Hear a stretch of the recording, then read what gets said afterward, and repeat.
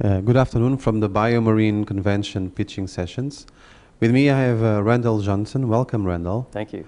From North Carolina Biotechnology Center, which was founded in 1984 and helps projects to develop by investing in this field.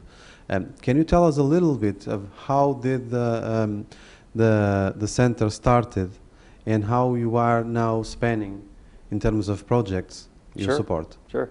We're fortunate to have very visionary leaders in North Carolina who about 30 years ago decided to start investing in the biotech community. They weren't really sure what biotech was or what it was going to develop into, but they did invest a little bit in starting the Biotech Center. From that, we've grown an industry into about 600 companies in North Carolina, 60,000 employees, in addition to the many support companies for that. So over the past 30 years, we've continued to invest in research at universities through some of our grant programs. We invest in businesses through our business loan programs and through other economic development activities and working with partners, the Department of Commerce and others, to help companies relocate to North Carolina and to help the ones that are there grow and stay there. Okay, thank you. Yeah. In this last 30 years that you've been helping the economy to boom, which would be the profile that you would seek in a company, for instance, to get support from your center? Well, I think originally when our leaders started the Biotech Center, they thought we were going to focus mainly on agricultural biotech. We have developed a very strong agricultural biotech community, which is second in the nation for the number of companies. But we really developed more of a biopharmaceutical cluster there. We have some of the largest biotech, biopharmaceutical companies in the world headquartered in North Carolina. Beyond that, we started to develop assets and activities around the entire state, and those became much more diverse. So marine biotech fits in there well, ag biotech continued to grow, industrial biotech. So when we look at an opportunity, we really don't have walls that we build around those opportunities. We look at any opportunity.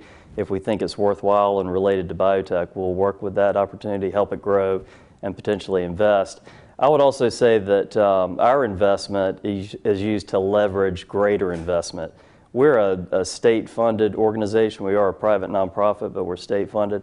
So we look to use the little bit of funding that we receive to leverage angel capital, venture capital, equity capital of all sorts. Okay. Is it a must that the project is actually headed in the state? We are North Carolina Biotech Center, so we want the organizations to be in North Carolina and to benefit the state. But with that being said, we do have many international partnerships.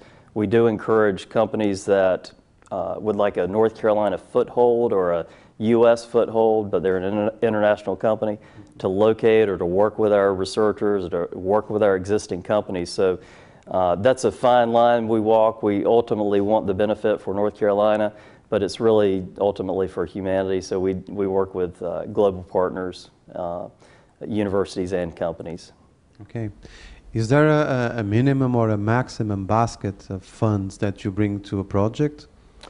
For our business loans, we have a maximum of $500,000. We have company inception loans that start about $50,000. We have technology enhancement grants that are about $30,000 to help a university idea get closer to the marketplace, and then the $50,000 to start the company, and up to $500,000 for the strategic growth loan.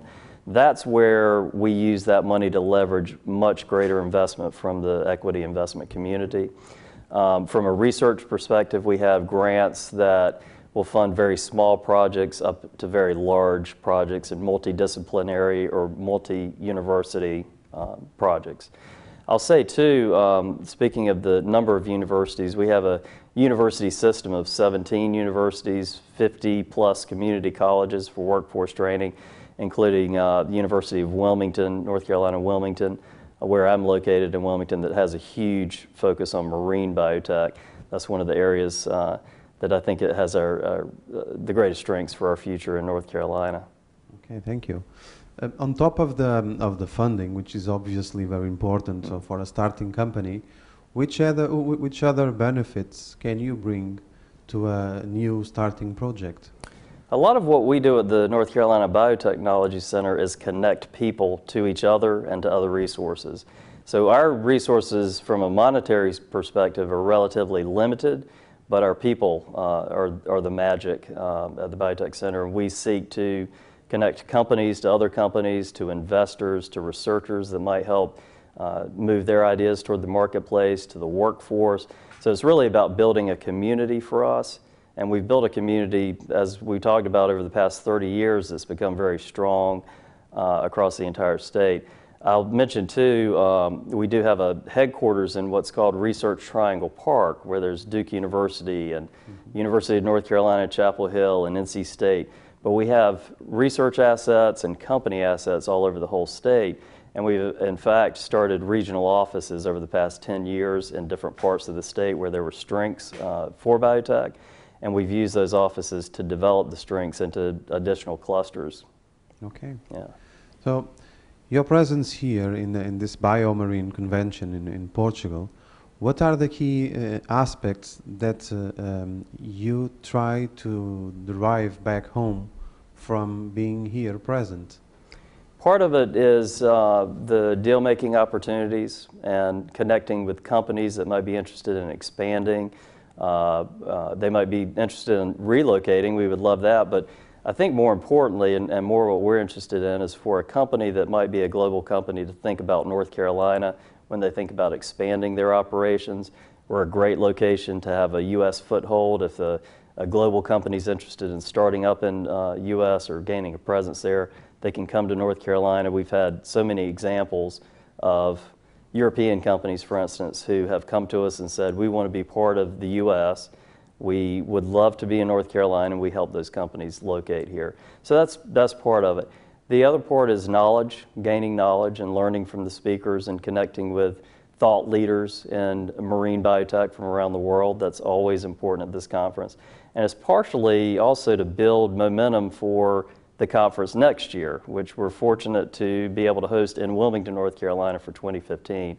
So we're happy that Pierre and Vero and the board have decided to have Biomarine and let us host it in Wilmington. And that is with my North Carolina Biotechnology Center with my co-host, Deb Mosca from the Marine Biotechnology Center of Innovation. Yeah, I would like to congratulate you for hosting the event next year. Thank you. We're sure it will be at least as good an event as this one is being so far. This has been a wonderful event. The area is beautiful. The leadership here is wonderful in Portugal, all the way from the mayor to the president, and with Prince Albert's leadership, as well as Pierre and Vero and all the CEOs of the companies and all the folks here. It's been an amazing event. It's going to be hard to top this, but we certainly will try, and we'll look forward to having the community there with us in Wilmington next year. Yeah, we'll look forward also to meeting you there, and we're sure that it will be a marvelous event as well. So thank you very much for being with us. Thank you.